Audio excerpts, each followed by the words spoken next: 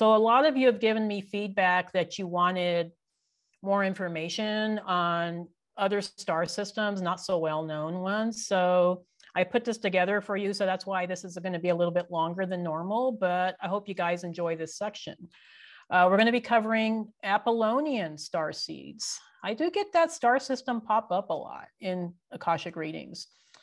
Alpha Centauri starseeds, Hadarian Beta Centauri starseeds, Venusian starseeds, Maldekian and Mars starseeds, Draconian gray alien starseeds. I've actually done a few readings for folks with this lineage, interestingly enough. Draconian reptilian starseed types and gray alien starseed types, and Anunnaki starseeds. So let's get started with Apollonia. Okay, I'm going to get myself situated here. All right, so Apollonians are not the most talked about type of starseed out there. Apollonia is thought to be a group of 8 planets that is either located in the Taurus constellation, somewhat close to the Pleiades, or possibly within the Proxima Centauri system. So I've heard theories on both. So they were known to be a creative star system devoted to the arts and not so much technology. Despite not being a common starseed type, they do come up quite a bit in my Akashic readings, so their traits might be ones that resonate with you as well. I see usually correlations between Apollonia and the Pleiades. Seems like a lot of Pleiadian starseeds have incarnations in Apollonia and vice versa. So let's get into the starseed types here. Let me go ahead and get myself situated. Okay, so Apollonian starseed traits. They have a deep interest in talking and open communication. So unlike the Syrians and the Orion people, they do love to talk. They are super creative and love to be multi-talented throughout their lifetimes. They are usually drawn to the arts and music. They cannot stick to one identity. They react abruptly when others try to restrict them regarding identity. They like to have more of a fluid, I guess, identity. Otherwise, they are the most calm and even-tempered people. They like to be independent, even with all of their emotional needs. They may experience a state of inner conflict between emotions and control, and between the constant push to be more, learn more, and a desire to also rest. So they're kind of contradictory in a lot of ways.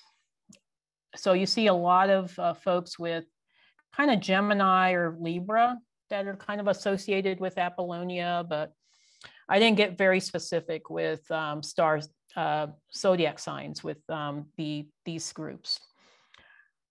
Let's see, these folks love to work as healers and artists. They make excellent healers, teachers, animal trainers, and may be involved with keeping local green spaces clean and healthy. So they're environmentally conscious as well. They always help people who are in need, no matter what it is. They revel in their uniqueness and enjoy being different from others, which is often expressed through their clothing and fashion. They have a deep desire to be self-sufficient and often a need to prove themselves in this incarnation. There's often an attraction to working with children and an interest in human childhood development and nurturing. So you see a lot of teachers with this starseed lineage. They must, however, be wary of falling into a pattern of becoming a professional student while struggling to find their own niche in this incarnation. So they can be a little bit all over the place. Okay, we're gonna move on to the Centaurians, the Alpha Centauris, folks. Okay, Alpha Centauri. I get a few folks with this starseed lineage. It's fairly common, not super common, but pretty common. So Alpha Centaurians come from the Alpha Centauri star system, which is actually the closest star system and planetary system to ours. It's only like 3.7 light years from Earth. So that's pretty freaking close. And there's actually inhabitable planets in Alpha Centauri, which is really exciting. Although I think the planet probably is very different from Earth. So the Alpha Centaurians are an advanced civilization, and they have seeded some of their souls here on this planet to aid in our development. So let's get into some of their traits. What are they about? Let's scroll this up here. Okay. All right, so Alpha Centauri starseed traits. They tend to really love purple and violet, although I think that's a color that Arcturians love as well, but as you saw with Prince. So, and I love purple too. So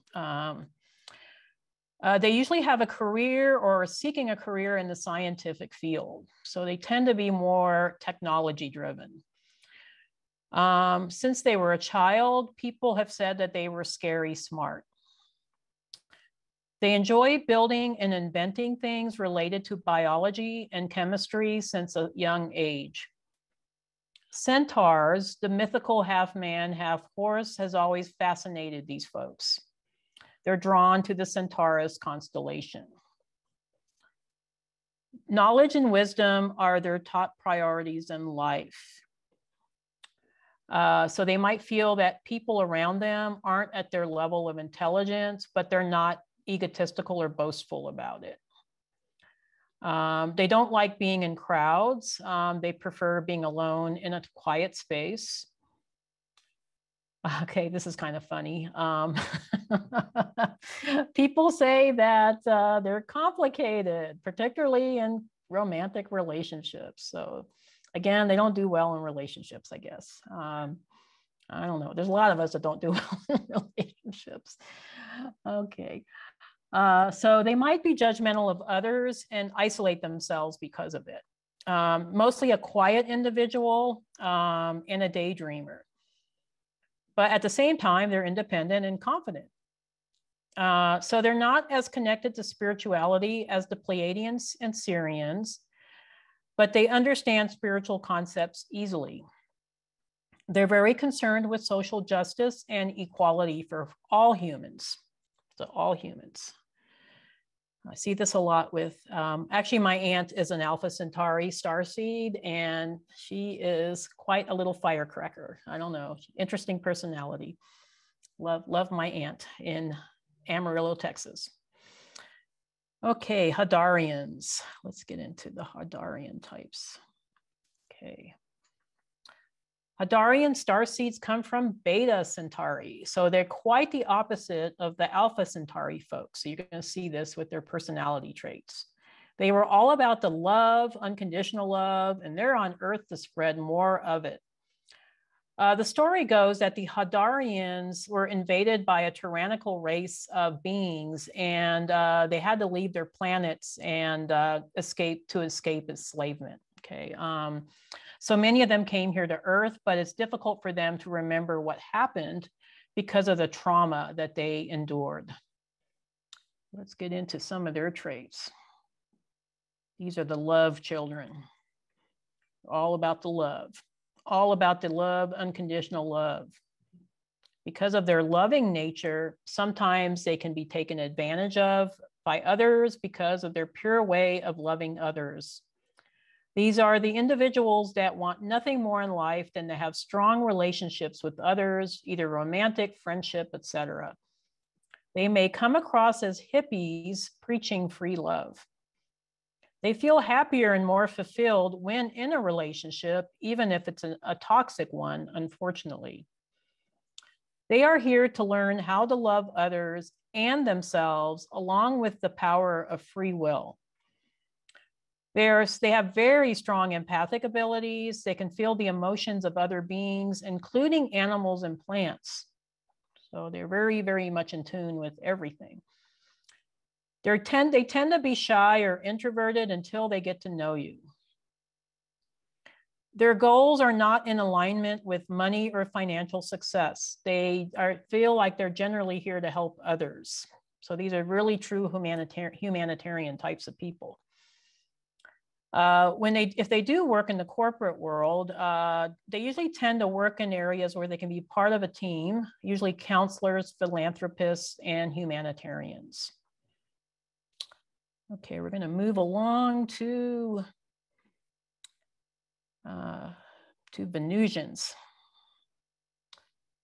So let's get into the Venusians. I do get a few starseeds. I actually recently did a Akashic reading for a Venusian starseed, and he was a lovely man that lived in Switzerland. So they seem to have quite a bit of Northern European genetics, just like the Pleiadians. So is it possible that other planets in our solar system once supported life? Absolutely. And could they still be in existence in other planes of dimensions? Absolutely. So this includes Venus, which brings us to our Venusian starseeds. Venusians live in the fourth dimension, and they're also called the Hathors. Hathor is an ancient Egyptian cow goddess of love and motherhood. It is said that she's from Venus and seated Venusians on Earth to teach love and compassion. Let's get up to these Venusian qualities. Okay. So I don't get a lot of starseeds with this type, but we do see a few. So Venusian starseeds tend to be tall and slender, generally speaking. They are sensual and passionate individuals. They may have a hard time connecting or committing to one mate. They are nurturing and compassionate, very aligned with the divine feminine consciousness. Even the men are very divine feminine with the Venusians. They're highly spiritual beings, sometimes to a fault, and need to be reminded or taught how to ground themselves. They usually tend to be high up in their head crown chakras. They feel very connected to the universe, higher self, and guides. They have an interest in outer space and ancient civilizations. They can be labeled as flighty and not so grounded. They have a huge interest in metaphysics. I think we see this a lot with a lot of different starseed types, but you'll see this with Venusians, and bringing the new age in.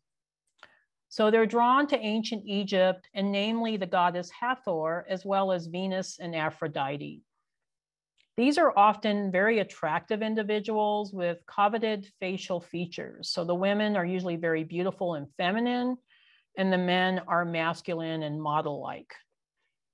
They tend to be interested in alternative healing modes, particularly using sound and ritual. So they tend to be sound healers. Okay, well, let's bring up the Mars folks. The Maldekian Mars.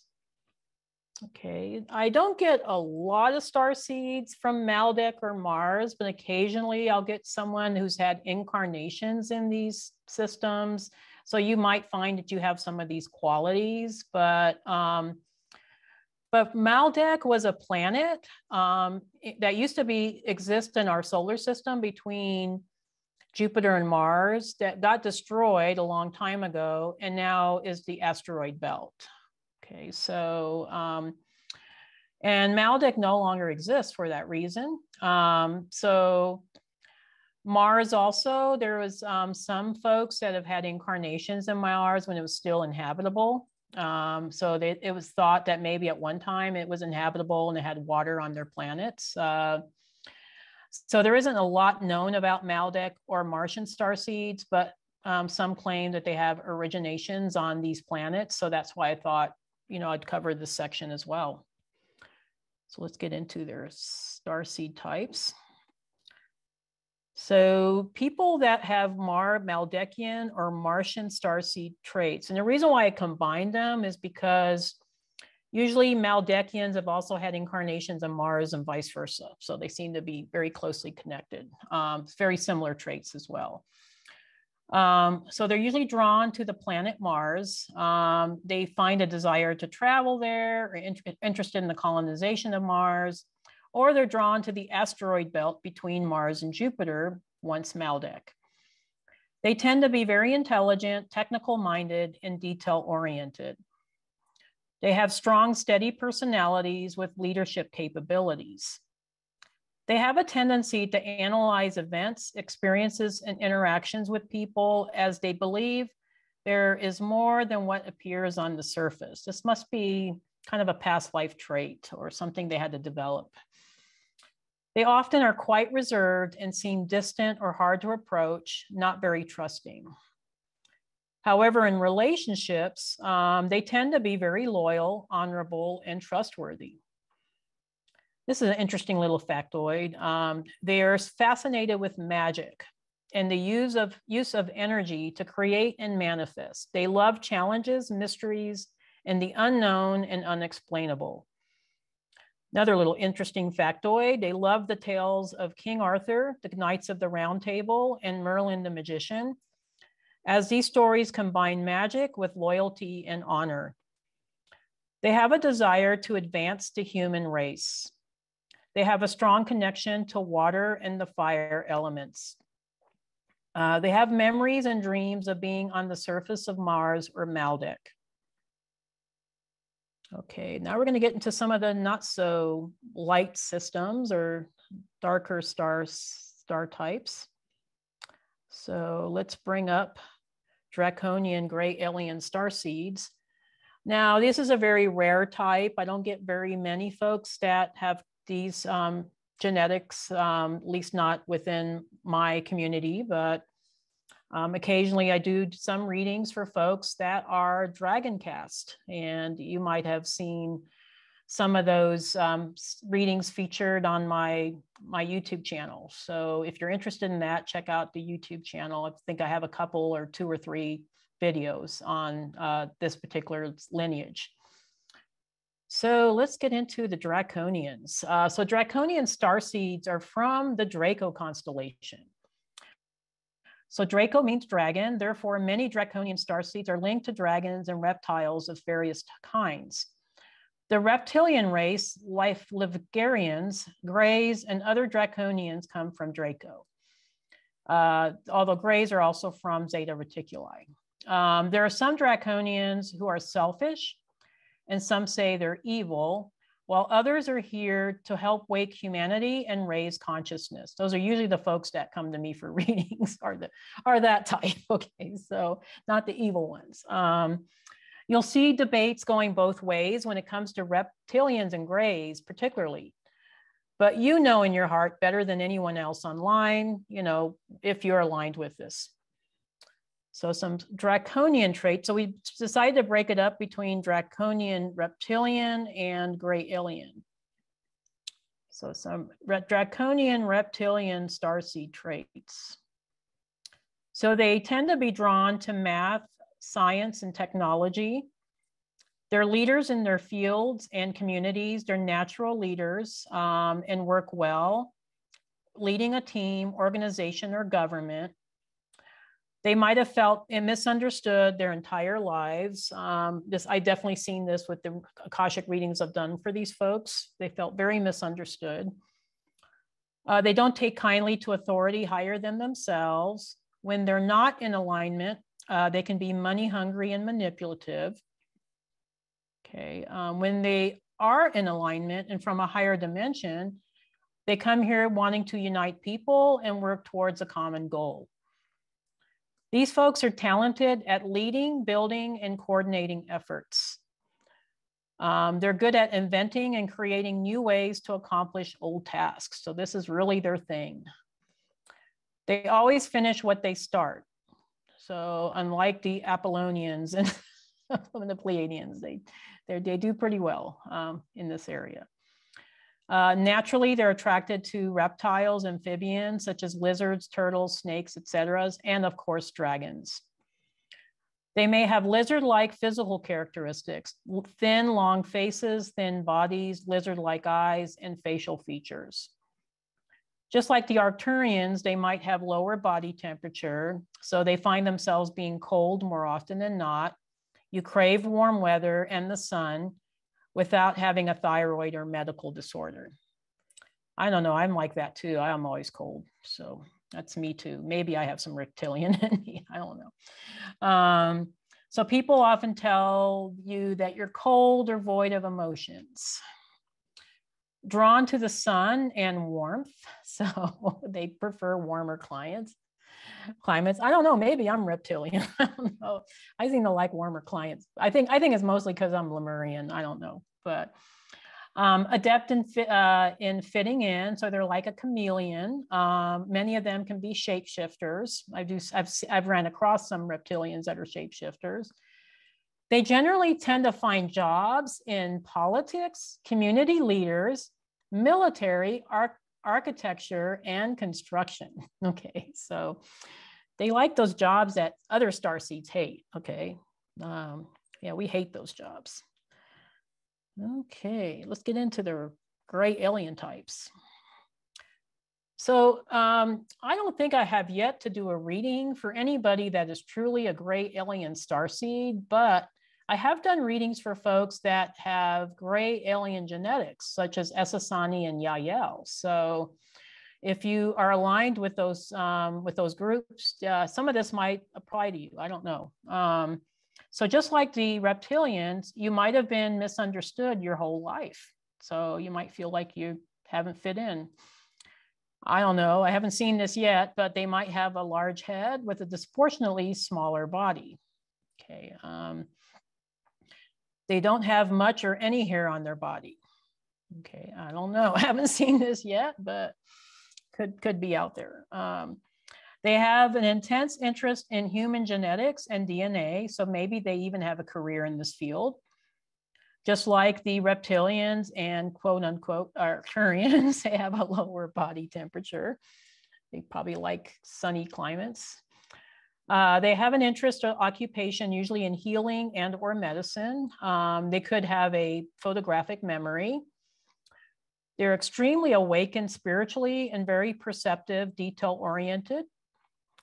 They have dark brown, almost black eyes, usually drawn to the constellations of Draco, Zeta Reticuli, and Orion.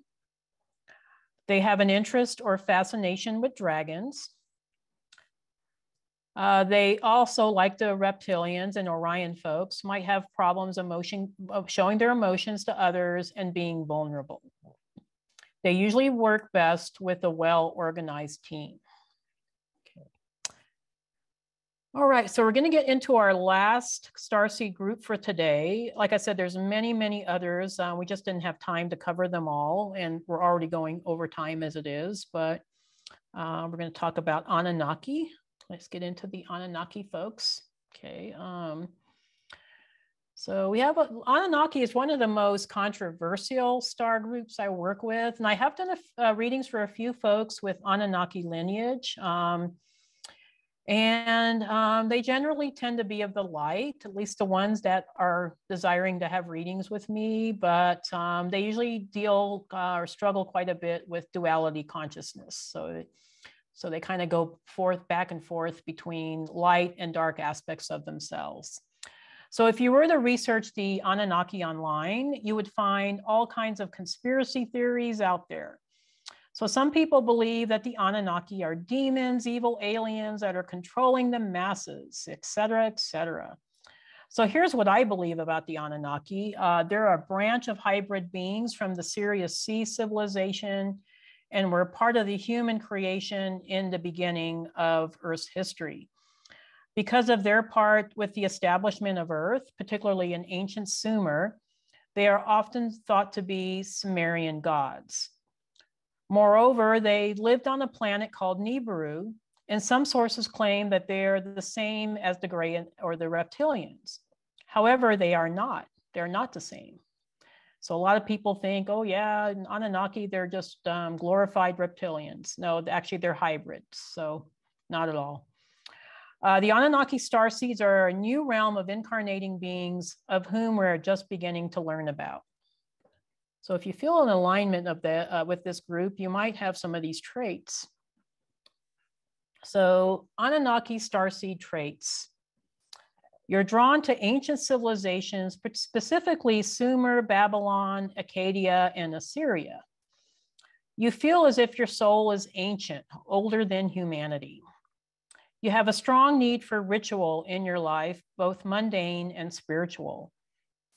You tend to be drawn to shows like Ancient Aliens, specifically when focused on the Anunnaki. You have a longing to return to the skies. You might have a larger head and particularly large almond-shaped eyes. You favor the air element over the other elements. You're drawn to work or work with ancient Sumerian, Babylonian, Akkadian, and Assyrian gods like Enlil, Enki, and Inanna Ishtar. You have ancestry from the Middle East, Eastern Europe, or West Asian areas. You might have had dreams of flying or are able to astral project into space easily. Just like the Lyran avian people, you might have the feeling of wings on your back, this tingling or heavy sensation between your shoulder blades. So that's it for the starseed groups for today. I hope you guys found this informative and interesting. We're going to get into the last slide here. So did any of these starseed types resonate with you? Did you find which starseed type you are? Maybe you felt like a few of these resonated, which actually makes perfect sense since a lot of us have had incarnations in various systems, and we might have picked up traits from all of these different systems. And we might have incarnated in more than just one planet or one star system.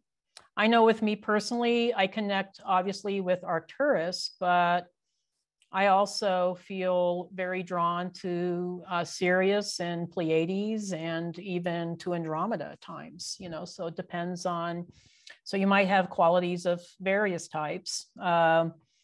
So keep in mind that this list doesn't include every single starseed type, as the universe is inconceivably large. So we tried to narrow it down to just the types that we see often with Akashic readings. So finally, I encourage you to read more about the different starseed types that resonated, and also read about the stars and the planets themselves. So we're going to go into the credit slide here. So Powers, you're going to have to click to bring down the names. There we go. Okay, so we got Zoom and tech support. That's Powers Foss. Yay, Powers. Title page and email marketing, Christina Shea. So all those beautiful emails that you're getting was from her and me. Video editing, also tech support, is Billy Rude. Content, yay, Billy.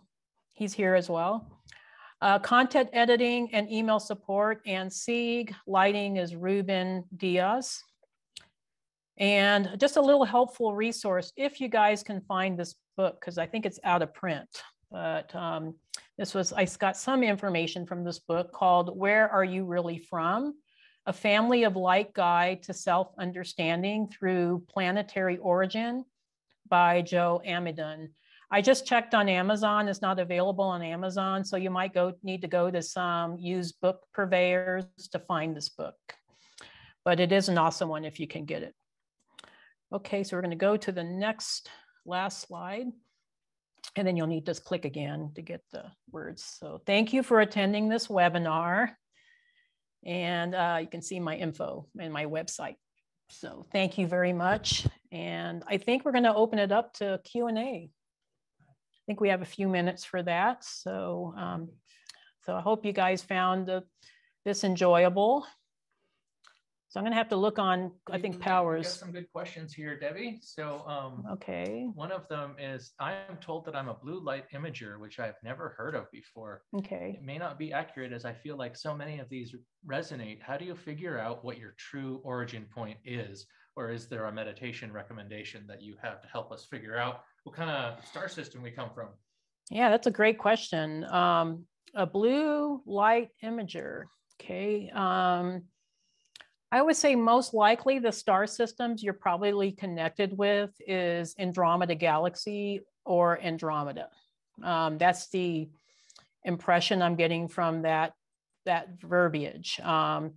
However, to answer your other question about how to know specifically what star systems you're connected with, I think it's just an internal knowing. You might hear the word Andromeda and feel like a resonance with it, or you feel a resonance with Orion Nebula, or a resonance with, I don't know, Pegasus or some other star system. That's probably the best way to know, is through your inner knowing. As far as specific meditation types, I would look to Steve Noble's meditation. He's on YouTube. He has beautiful meditations on various different star origins and how to connect with your star family. I think he has a specific one on how to connect with your star family. I would recommend that for you if you want to really get some validation on what star system you're really connected with. And this one, Julie writes, Debbie, if you would share your insight on Enlil and Enki. There's so much static in the community right now involving their intention to cause friction and division among starseeds. Please share your input. Yeah, that's really interesting. When I've done readings for Anunnaki starseeds that have come to me for Akashic readings, they've often were on the team, what I call Team Enlil, I think, or Enki. Enki was a good one. Yeah, he was the good one. So what I get is that they were extraterrestrials from the planet Nibiru. So planet Nibiru actually used to revolve around the star system Sirius C. And my understanding with Sirius C is that I think it went through a natural disaster of some sort and it got destroyed. So Nibiru kind of shot off its normal orbit and was traveling towards Earth. Enki and Enlil, I think, were probably two of the Anunnaki leaders that decided to inhabit Earth. However, they were very opposed to each other as far as their philosophy. Enlil wanted to just enslave the indigenous humans that lived on planet Earth, and just wanted to pretty much, he had this kind of patriarchal, authoritative kind of viewpoint. A lot of people say that the God Jehovah that is talked about in the Bible might be actually Enlil. Okay, so maybe not like a real God, but an Anunnaki God. Enki, on the other hand, was more concerned with the development of humanity and was more concerned with keeping humans free. So they ended up, I think, becoming opposed to each other. And this created division amongst the Anunnaki ranks. So there was some Anunnaki folks that sided with Enlil and some that sided with Enki. Like I said, most of the folks that come to me for readings are of this specific lineage are more the Enki folks, or what I call Team Enki, but perhaps maybe in the past they weren't. I think this created some issues around the manipulation of human genetics, where I think Enlil was very much in favor of dumbing down the human genome, going from a 12-strand DNA to 2 strands, which created a lot of physical issues in the human physicality, to the point where I think Enki decided to intervene and call in the assistance of other Syrian geneticists to help boost the human genome. I mean, it got to the point where humans weren't even able to ascend, which was really pretty shocking. But that's my viewpoint on it. I can go probably hours on this topic, but we have other questions, so I'm going to go ahead and move ahead. And this is a good one from Courtney. She writes, are we able to choose where we incarnate to next? That's really good question. Yeah, I get that question a lot when I do Akashic readings for people. They want to know where they're going to end up after this lifetime, because I think a lot of us feel like we've been on Earth for a long time and we're really ready to move on. Okay, so my understanding is for a long time here on Earth, there was a false reincarnation matrix that was set up where Earth souls, not necessarily starseed souls, but Earth souls were being processed over and over and over again because they were going through the false light.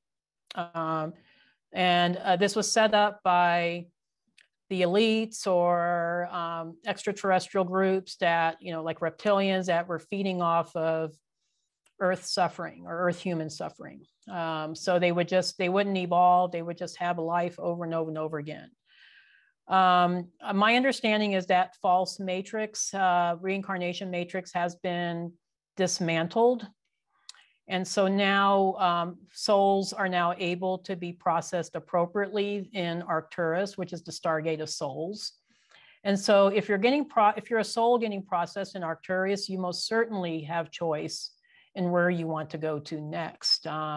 Usually what happens after a soul passes on in the physical realm is that they'll go to Arcturus, they'll go through a life review, they'll work with their guides and their higher self on what's I guess goals they want to have, or what they do they want to experience in their next lifetime. And then they'll be given a choice of various incarnations. So you might be like 2 choices or 10 choices. It depends on what your goals are, but usually the Arcturians will assist the soul in this process. So yes, I think we're going to see a lot of starseed souls and maybe even a few Earth souls that are going to have incarnations in other systems in the next lifetime. Some of us will stay behind and help to establish, I would say, the 5th dimension when Earth ascends to the 5th dimension. So I do see that sometimes in readings. So sometimes in readings I can see future probabilities for folks, but I would venture to guess that most of us will choose to leave the planet because we will have accomplished our mission. Great question, though. Thank you. And this is an interesting one from Karen. Okay. And she asks, Debbie, when you do your Akashic Records readings, are you seeing the characteristics of the starseeds from their aura? Absolutely. That's usually how I figure out where systems people are from, in addition to verifying it in the records. So I taught a course last year called Recognizing Extraterrestrial Frequencies, which actually teaches folks how to read auras and how to read certain frequencies or colors within the auras that might be aligned with certain star systems. This is kind of a simplified approach. So, so if you decide to take this course, it's in my training section of my website. It's a very inexpensive course, well worth taking though. So you might find that, I'm starting to see certain colors in people's auric fields. So for instance, just to give you an example, I mentioned before that with Arcturians, you usually see kind of a purplish blue aura. So they might have overlays of different colors, but if you see that predominant color, it indicates that the person is from Arcturus originally.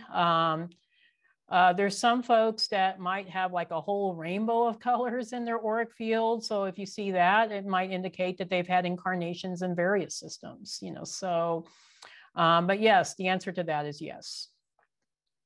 All right. And this person, I believe, is asking about your readings, but specifically in your Akashic Records readings, can people find out where their other family members' origins are?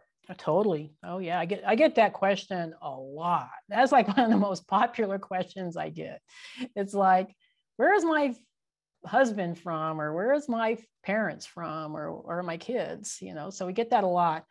When I do Akashic readings for folks, usually your soul records will be intertwined with your family members' soul records. So usually I have the capability of accessing their records through yours. So even though I might not necessarily know these people or even, have any connection with them, I can usually determine what star system they're from, or what their incarnations have been, and even some personal information about them just through connecting with their records through your records.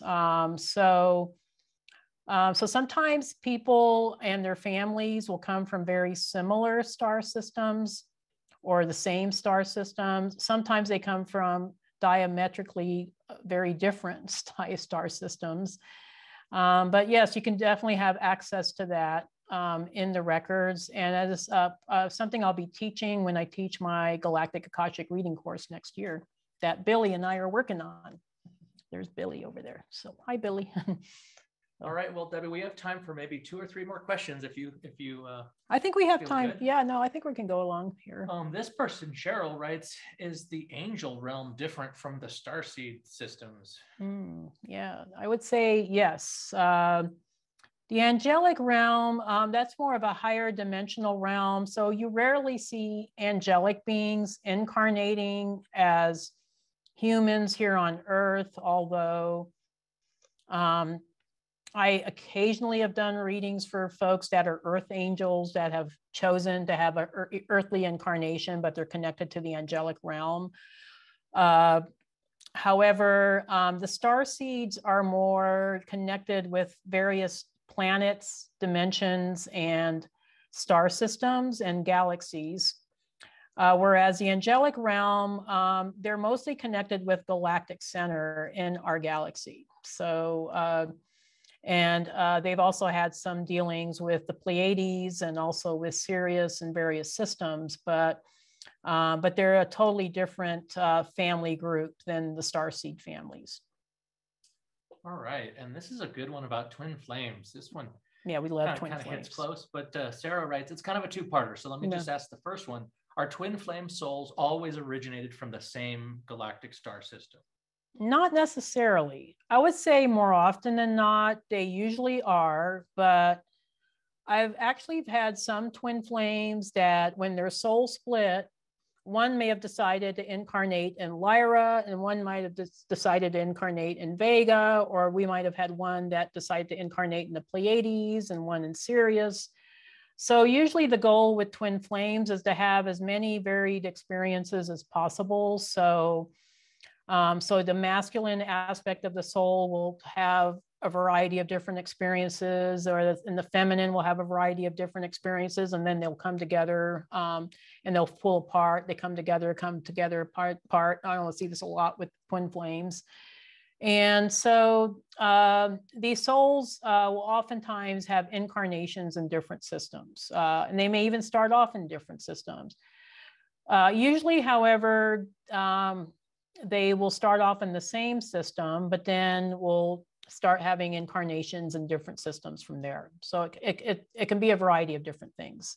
And the second part of the question? And the second part is, once they've found each other on Earth, does that mean that their split soul aspects are now fully integrated? I would say yes and no on that one. I think it depends on the individual twin flame group or couple, whether or not that's the case, because there's actually quite a few twin flames that reconnect with each other when they're here on Earth, and they end up having this runner-chaser syndrome going on where they constantly are mirroring each other. So they're not really well integrated.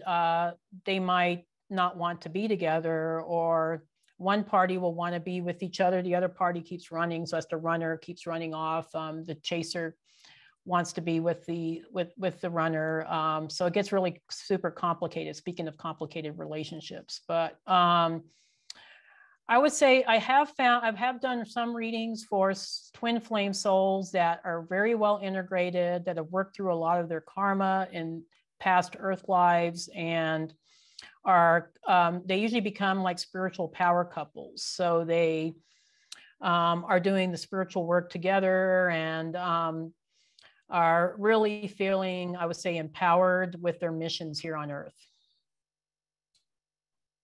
All right. Well, we have time for one more question. Okay. And this person, Dean, would like to know what to look for to avoid going to the false light that you spoke of? Oh, that's interesting. I get that question a lot. Go to the light. Go to light, but not the false light. That light. Not that light, the other light. Yeah, I get that question a lot. My understanding is that I don't think this is something we have to worry about anymore, as there is no false light. That's been dismantled. But I guess if you really want to make sure, I would say don't go to the white light. Go to the golden or other colored lights. Okay, so don't go, the white light is the false light. So, if you're a starseed, most starseeds are not that connected to Earth karma. So I would say this is not something to worry about. But yeah, we're not going to be going to any false lights from here on out. I think we're done. So thank you everybody for joining us. I hope this was enjoyable. I hope that maybe gave you some additional insights into yourself, what star systems you might be connected with. Thank you very much for joining us today, and we hope to see you in future webinars. Thank you.